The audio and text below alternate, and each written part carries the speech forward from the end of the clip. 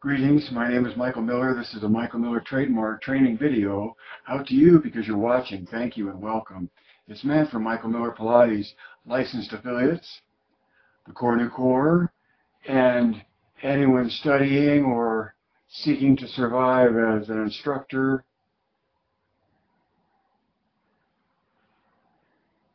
and beyond that thrive.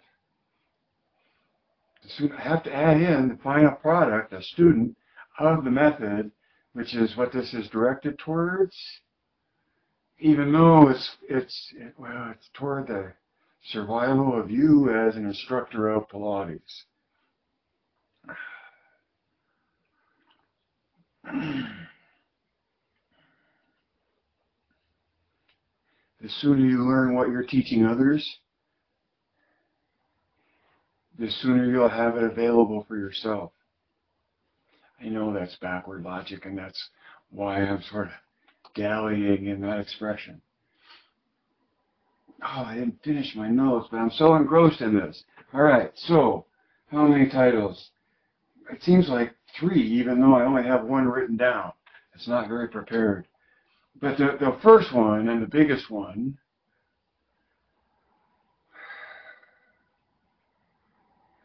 the title is Prep, as in preparation, or Pilates, question mark. Just seeking to find a distinction between the two, or when you see something, for example, when you see something,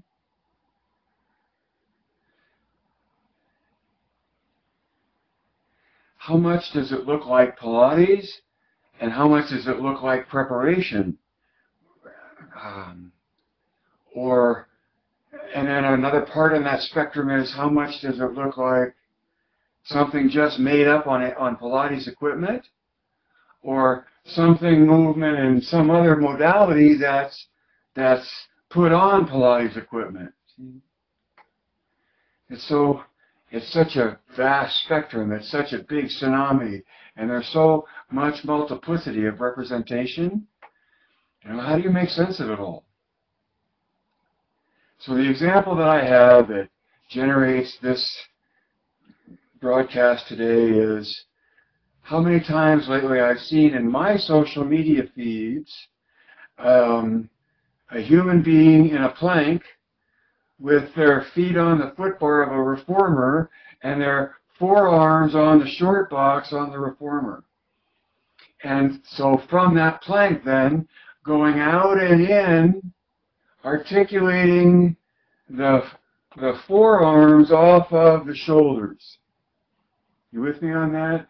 You're in a plank, you're down on your elbows, but you're on a box that has wheels and an attachment by a spring. And the only articulation is at the shoulder. Okay? So it's like, instead of being in a plank, making a plank dynamic insofar as being able to move with your forearms anchored and move on the, you know what I mean? Hope you do. When I see something like that, it intrigues me, and I get all kinds of different emotions. And then I ask, why do I feel that way about this exercise or what they're showing? For one thing, it's become familiar. It seems like it's at least 3 different sources I've seen a demonstration of the body doing what I consider to be a pike position, meaning in Core New perspective, 5 points on a line, articulating at the elbows, meaning that you're straight in your body from your ears to your ankles. And okay, so where am I going with this? I had this outline. Why do I feel this way? And why doesn't it feel like Pilates? Or, see, is it prep or is it Pilates? Because in my world, that's control push up front on a second spring. And why do I bring up the second spring? So that the elbow supports right underneath the shoulder. So you made the range of the reformer long enough to accommodate the body. And if you're really long, then you'd want to accommodate further so that you don't put the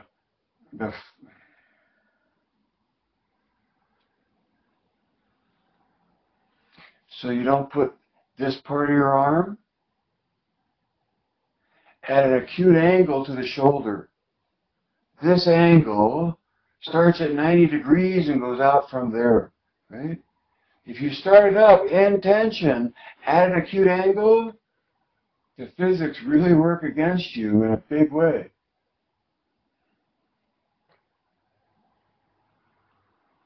And so it's about a control push-up, and the hands are holding the shoulder rests, and the inhale takes you out, and the exhale brings you back, and as you go out, one straight leg lifts and then comes back as you return, and on the next out, another straight leg lifts up.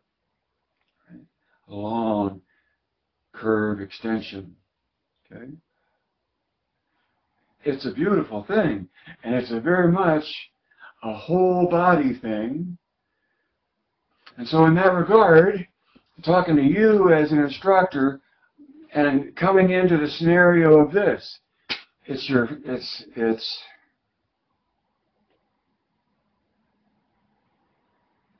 you ask what they like to do, and they go right over and they show you that. Okay, it's like, okay. And so my point is, as a Pilates instructor, whatever you see and come across is merely grist for your mill that applies a perspective, a point of view,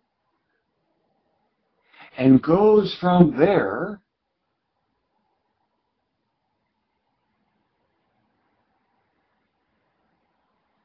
from the foundation that is presented to you. So, in this example, the legs are perfectly parallel. They're on the balls of the feet, but and not connected. So I would take that exercise and go to a Pilates V to connect the heels. Why would that be? What's the target? Well, control, because it's the name of Joe's book. And the means to that is contrology develops the body uniformly. You know this, Joe's words. And in the pursuit of uniform are these words that mean the same thing, whole body, which is much more common, I think, and older in tradition, that everybody knows that Pilates is a whole body exercise. Okay? And so I'm headed towards control push up front, out on a second spring, so making sure the tension is at ease at 90. There you go, that's a good way of saying that. At ease at 90. And so that the move into spring tension makes an angle that's oblique, not obtuse, not acute. I meant to say obtuse and not acute. Open, you go away from, the angle gets bigger. You don't hang out in acute tension where the tension is like this between points. You know all this, and with all your background in physical therapy and biology and biomechanics, you can explain that in detail.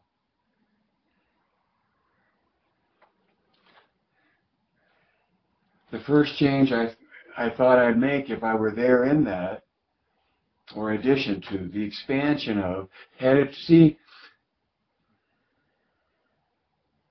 what I see is a very universal shape of being in a plank, and have that shape set up on a Pilates reformer. Okay? And then with some articulation of going in and out at the elbows, and that being it. Okay?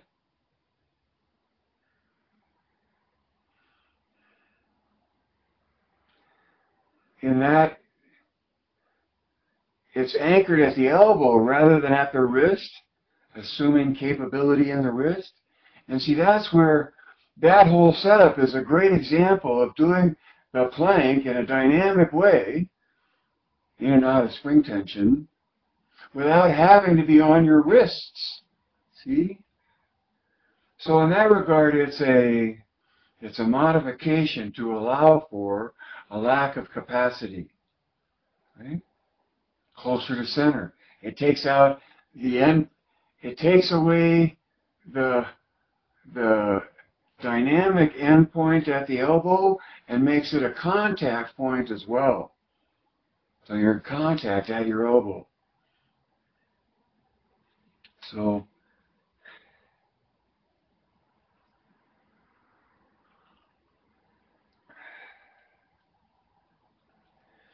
one of my questions, I want to pull myself through the screen, and I say, well, why are you doing it that way? What are you doing? Who taught you that, and why are you putting that on film? And just be curious, right? Where'd it come from?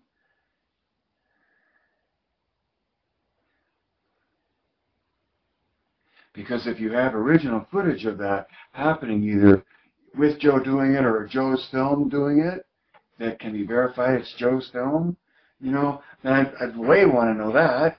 And given that I don't really think that's in Joe's expression of the reformer at all,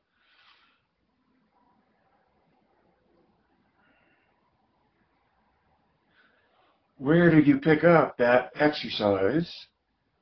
And why do you highlight it?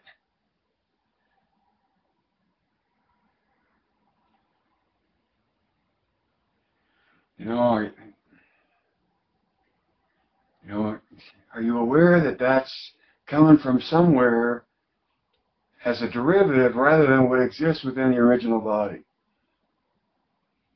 Just wondering, see, is there original work? Then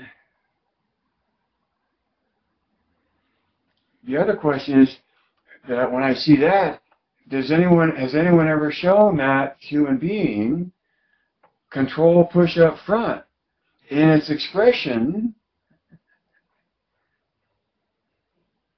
in its full expression, where the whole body is much more uniformly engaged than when you're anchored at the end point of the elbows.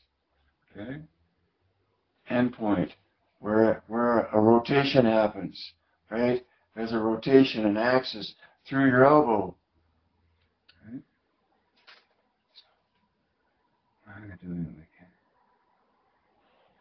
But then for me to you as an instructor, it's like, well, that would, if somebody's holding a plank at home and you want to go beyond that plank at home and make it more dynamic, something you got to listen to more and dive into, and the wrists are bad, or it's too far away from center, or for whatever, just to match the familiar with just so much little bit of dynamic spring tension?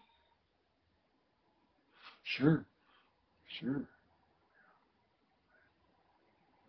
But my job as a Pilates instructor is to pick my student up. I skate over to the edge of the frozen pond of Pilates and take them ice skating. And my job as an instructor is to help them not get hurt and not fall through the ice, in which you fail to support yourself to the point where you get wet, right? That metaphor, if you will.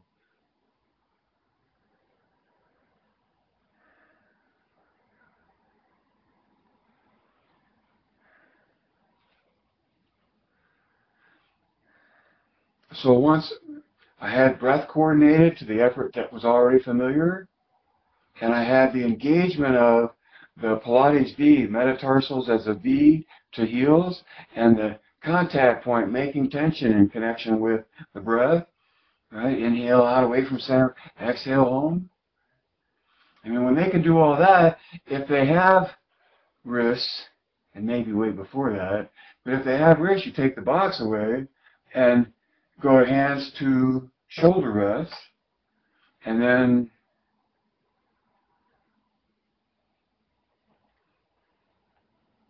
the reason I'm smiling is because in pursuit of the ideal and recognizing how to make any exercise harder, I haven't talked about that hardly at all in forever. First of all, you add more weight. The first way to make any exercise harder is to make the weight heavier, and it's being lifted. And the second way is further away from center.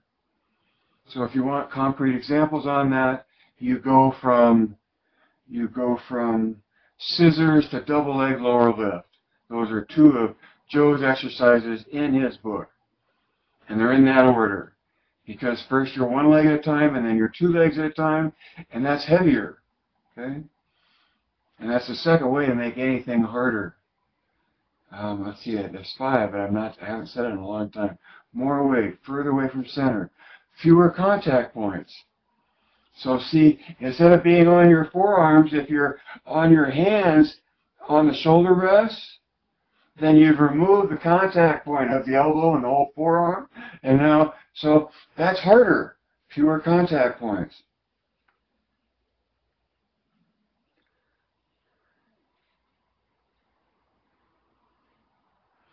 And change in tempo and change in tension. I know are the last two, but I don't know what order I'm used to presenting them in. More weight, further away from center, fewer contact points.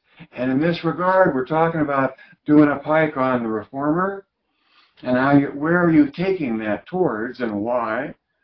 Well, why is just why you're taking, I'm taking them to the expression of control push up front. And we haven't talked about front. Do you know what front means?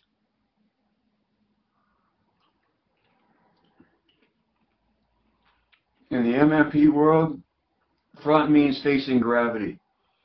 Now, if that lines up with whatever you think front means front, great. And if not, then you have to change wherever I say front to mean the opposite of what you're used to.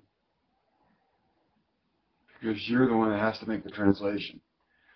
But control push up front means facing gravity. And that's, why does that, okay, so why does that come before control push up? Because control push up is face up. It's prone in it's supine in space rather than prone in space. And it's much harder to be in a line or to extend into a curve in extension than flexion. Right?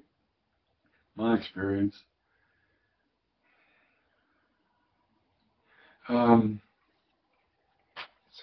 So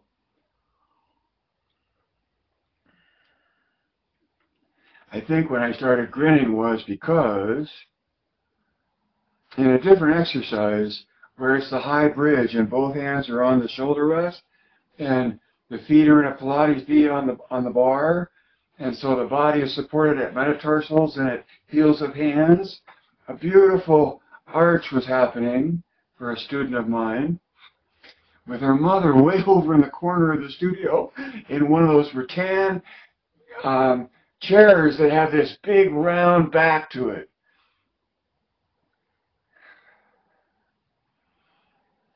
And it was done so masterfully, this high bridge on the reformer, a big extension exercise right at the end, that I went to fewer contact points.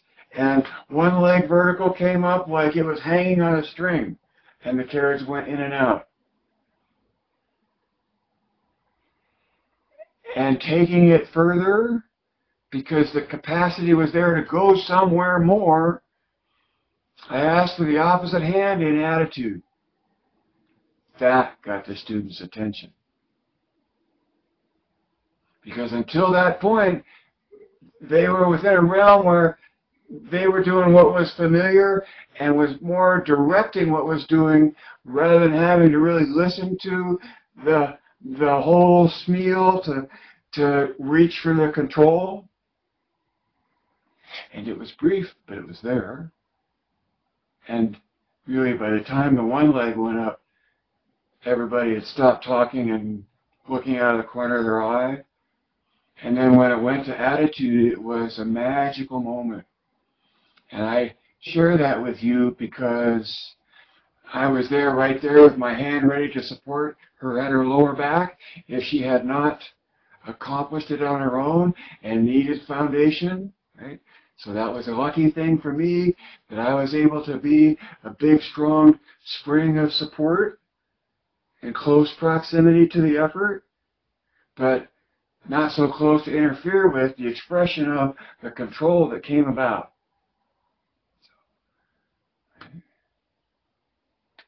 Because that den of ice, you can fall through. And your job as an instructor is to pay so much attention that your awareness of what's going on is more sensitive to your students. That may be a big expectation, but at least you got to try to be there as a means of support for them to explore their range. There. I like the way I said that. Now, to finish this off,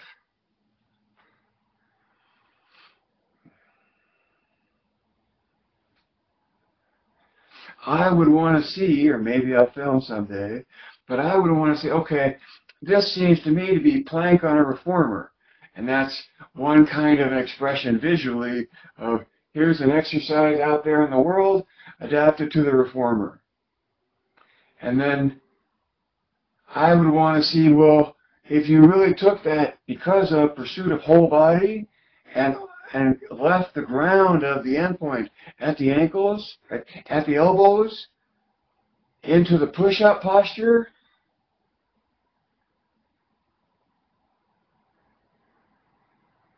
and then people do their push-ups in all kinds of ways, but when you watch Joe do push-ups on film that's out there in social media, his elbows are right next to his body doing push-ups.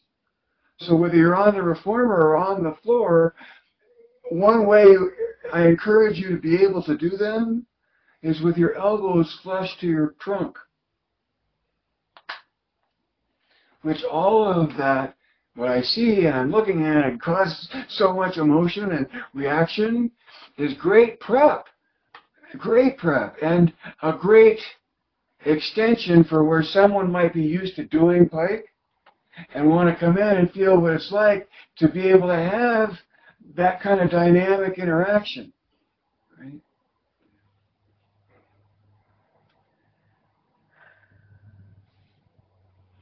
So the instructor meets the moment.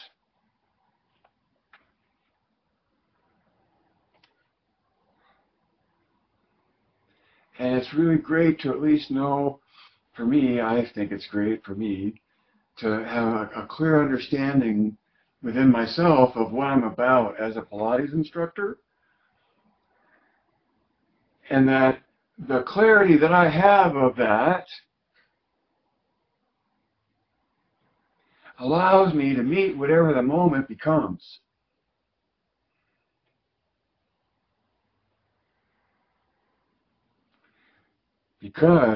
Why? Because I'm sort of off on a different subject now, okay? So this number 2, and that's the instructors meet the moment. The instructor meets the moment. And as that meaning Pilates, and Pilates as meaning uniform, and that meaning whole body. If you've heard anything or been taught that Pilates is a whole body thing, we are on the same page, right? And I read that page pretty literally to the point where the pursuit of uniform engagement to get the development uniformly, Cartilage develops the body uniformly. You know, that's a key statement about how it does what it does. It develops the body uniformly. And an MMP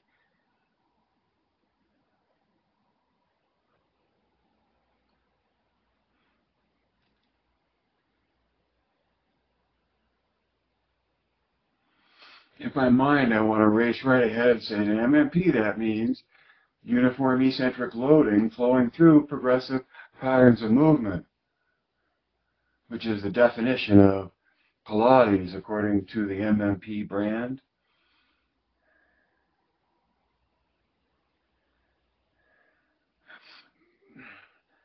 But before all of that, just the idea of uniform engagement.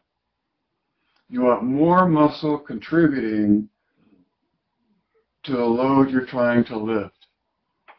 All right?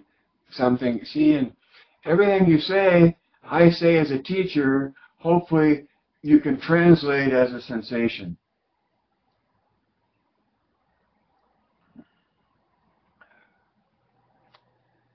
And so lie down supine, knees bent, feet flat, try to be at ease, right? Head's on the floor, and you have to be a normal, healthy being and talk to your doctor before you do anything. And this is very simple. Take your fingers and hold them down right above your pubic bone and press in, right? It's mushy down there, but just push in, press in there, and then feel what happens when you lift your head. That always can cause such astonishment in people who have no inner sense of their body or connectedness of their body. And I say, okay, you felt something, right? And they go, yeah. And how do I do that then? I say, okay. Try to feel less under your fingers and still lift your head. Am I being clear on this? You okay with this? And so they go to lift their head and those muscles immediately go at fire, but you have to ask them, was it as big as when you weren't trying not to do it? And you're after a difference of sensation. And see, most people can lift their head without exclusively using their rectus abdominis, which is the muscle way down low that, and maybe you'll tell me that, oh, that's the different muscle. The point is that you can feel the sensation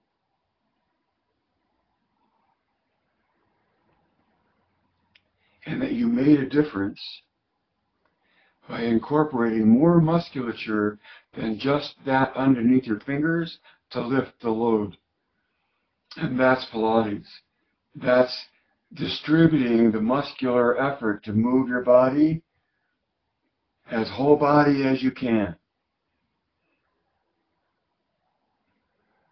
And you may consider it sad or unfortunate or impossible to be true, but the means to that uniform engagement is through core nutension. To the point where it takes you out of locked knees and pointed toes, which is an affectation, I believe, from exposure to dance, whereas the real mat work in exploring it reveals the nature of it as a reflection to the physics that the choreography takes place in. It's like if you had a stage and it had some kind of an elaborate stage and you were going to make a dance on it, right? You make a dance based on the stage that you have. And in Pilates, Joseph Pilates choreographed a dance based on the stage that he had. And I have, and you have, because it's reality, and the reality of survival and what it takes to survive.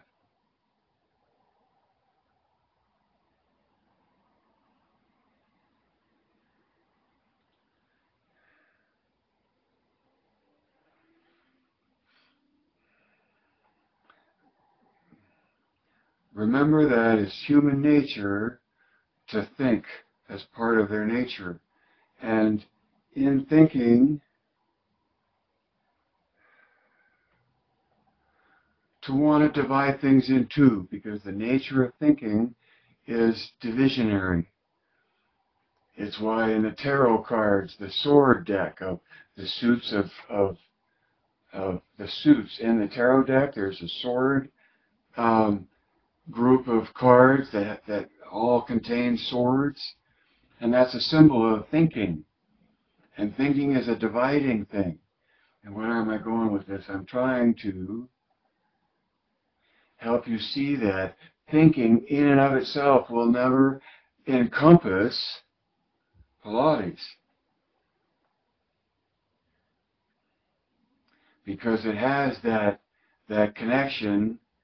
In Pilates, there's this coordination between capacities.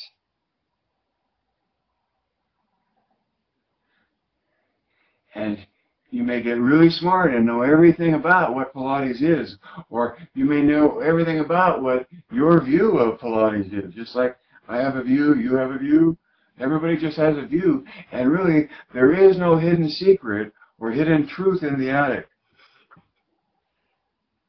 There is no holy grail that actually comes out and explains it.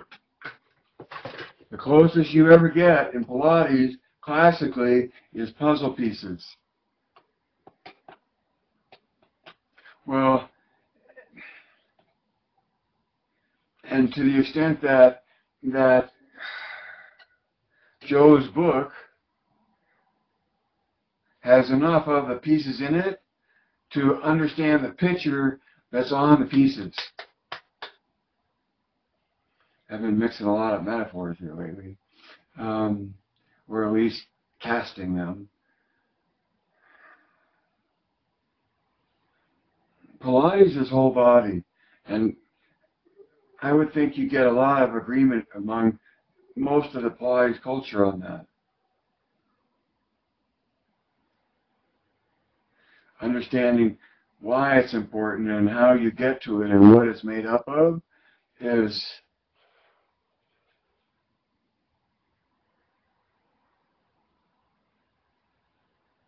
variable, because everybody has their own point of view. And so, this plank thing. No, I didn't get to that. Show both. So, show both. I wish that right underneath that, so that it was in one image, there were two pictures. One of doing the plank on the reformer, which is like, here's an exercise that is out there in the world and all it takes is gravity to challenge yourself in a plank. And then here's doing the plank on the reformer. And then underneath it, or perhaps above it, further away from center, further away in gravity, you'd have the control push up front with kicks. One arm, if you could get away with it in control, but probably not, right?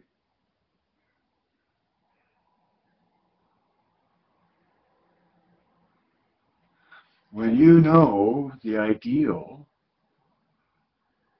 it totally reinforces the classical. So your understanding of neoclassical Pilates, and this view is Michael Miller Pilates, in MMP, which is neoclassical. It takes the classical and transcends to the ideal that exists within it. That's all.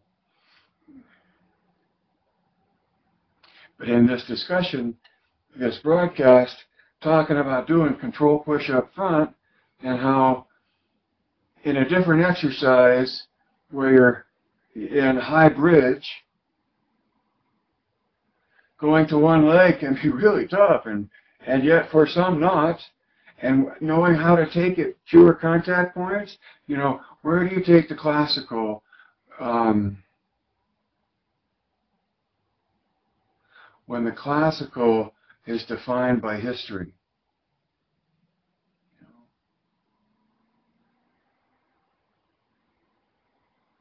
Historical reenactments is one way to approach Pilates, and it's maybe a more comfortable womb to tuck itself in than the MMP womb of science.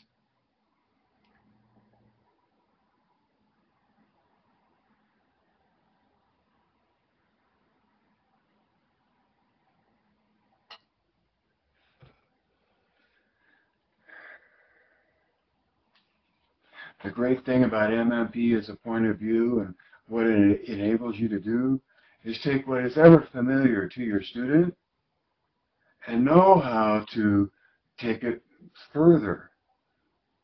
Because if they walked in, or even rolled in on a wheelchair, or even somebody pushed them in, but they're conscious and can move a little bit,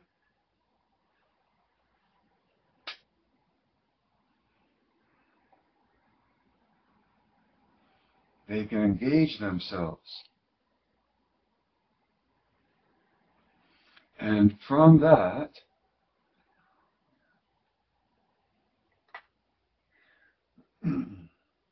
I've never taught a lesson. Well, that's not true. That's not true. I was going to say I've never taught a lesson using only sign language. But there are several people in Paris that would definitely think that sign language was the only thing I was using. Because of my Club Med French I was throwing around.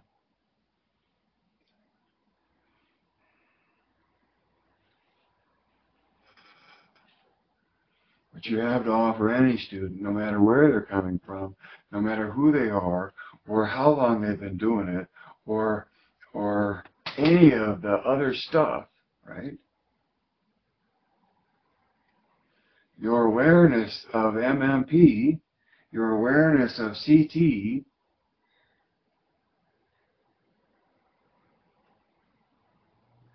are intricately connected in that CT came out of the pursuit of understanding Pilates, which became the point of view known as MMP, right? And is evidenced by the Pilates culture. Just because the shoe fits doesn't mean you have to wear it.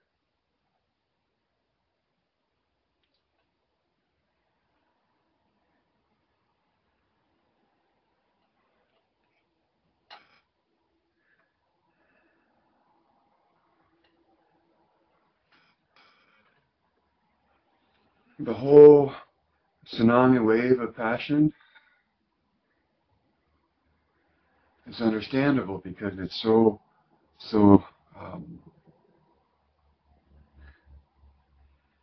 much a part of our human nature and our interest in surviving.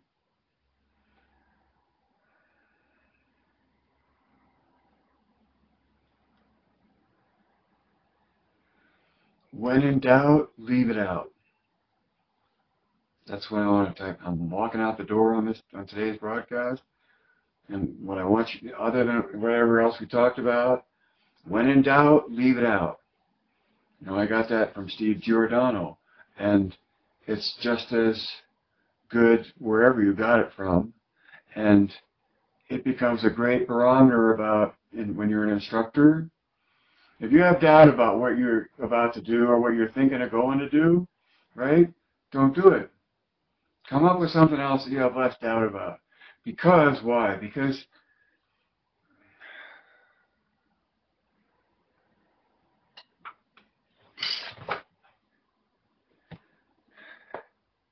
it helps to know some words before you try to start stringing them together. And if you have doubt about how to even do the word, my point is there are lots of words in the dictionary. As my my DVD will hopefully help you see, called The Mat is the Method. There's just within the dictionary of the 500 words of classical original Pilates exercises, just within that dictionary of words, when you perceive the grammar in which they exist,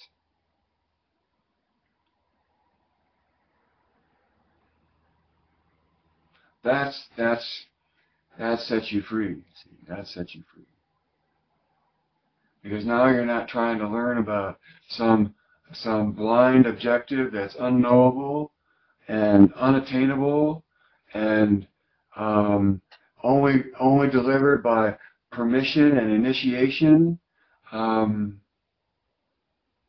through the whim and whimsy of the judgment of others based on nothing but their whim and whimsy.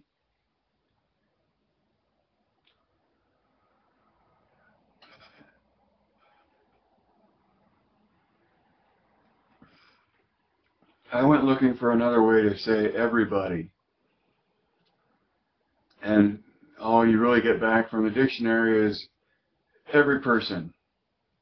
Every person. Which helps me at least make a distinction between everybody and every person. And in a way, everybody is a collective thing that to me is different than every person. A human being developed a message for every person. And it's a method of, you want to condition yourself, you want to survive in this place you call home, then condition yourself this way.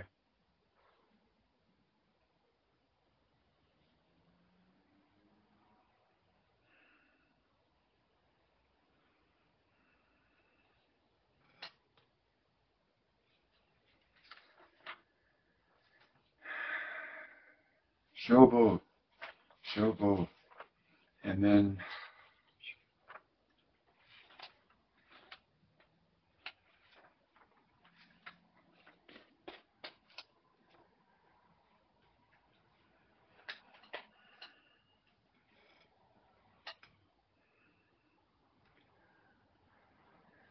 make your mark while you can. Give back your joy to fulfill your duty as a human being. I don't think of it as give back. I think of you share your joy to fulfill a duty of being human. Right? At least that's my take on it, and that's what empowers me to make a fool of myself so frequently for so long, and hopefully have such a message of CT and MMP that if you were binge watching and then wrote down everything that was inconsistent with what you were learning about or what you wanted to hear, I hope that would take you around the merry-go-round enough to have you have your own grip on this point of view, to the point where someday you may even want an official association. May not be in my lifetime, talk to the executors of my estate, but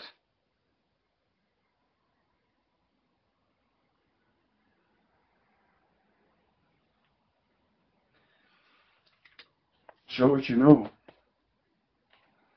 Or at least, no, I don't know, that's not the way I say that. I say know what you know, right? Know what you know.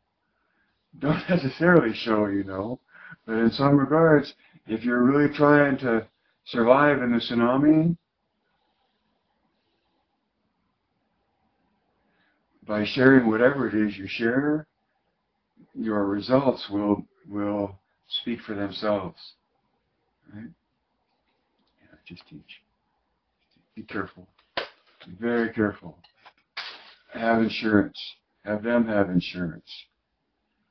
Don't take it lightly. And don't ever think that things can't go wrong in the most familiar of circumstances. because they can and they do. Or even the most impossible to conceptualize.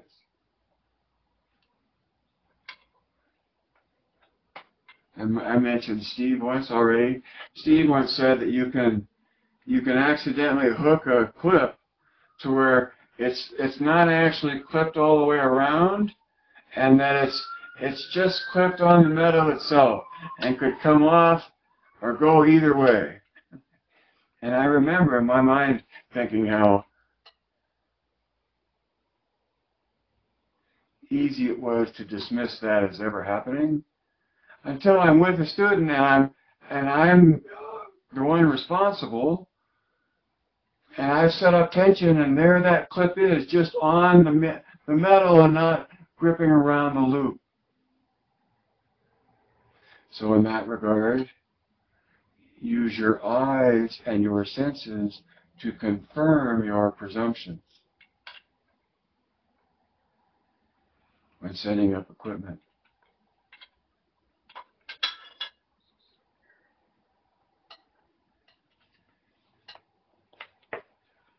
Life can't live forever. Thanks for listening. Have fun. Be careful. Read between the lines. There are only lines there if you put them. And it's where you put the lines and where you try to read between them where anything becomes distinguishable. See behind the curtain.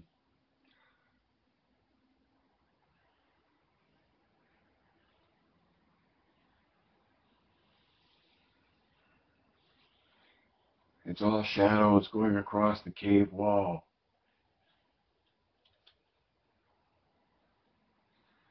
Add 2 and 2. Ramanujan. There's a movie about him. It's so wonderful. And is an inspiration for all of us to share our passion while we can. And another lesson, a hard lesson about not being abused out of the interest in doing it, period. I got to retrieve my notes for the Facebook broadcast. Thank you. I'm at the point of director thinking.